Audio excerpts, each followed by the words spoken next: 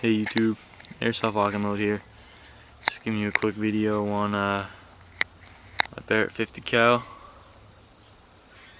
I'm out here so you can kind of get a better view of it. It's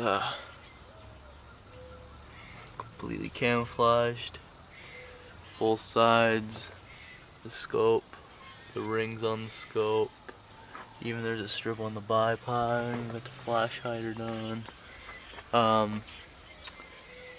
lot of people asked if it came like this. It did not. Comes all black. This is not tape. I mean, this is not paint. It is tape. I got it from Walmart. So I mean, you can get an ACU. You can get them off eBay. Woodland. That's probably what I'll do, and I'll rip this stuff off because it's starting to become spring over here. And this is like kind of dead leaves and everything camo. Maybe I'll keep it on, I don't know. But it's kind of the whole thing right there.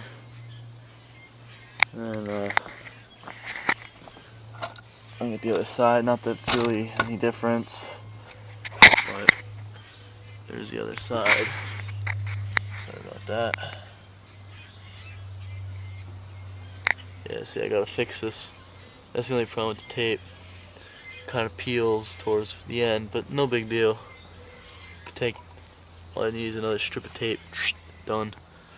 It's really easy to do, and it's a lot better than painting it, because painting, after a while, when you're all sweaty and you're holding the gun, like, say if you painted the whole thing, I mean, some people won't do it, but if you paint right here, you might, I don't know, get it on your hands, and then like when you have your cheek resting right there, you'll get on your cheek if you don't have a mask or something. I don't know. And it's not good to have that stuff that's in paint in your pores, you know. So this stuff's good. Tape.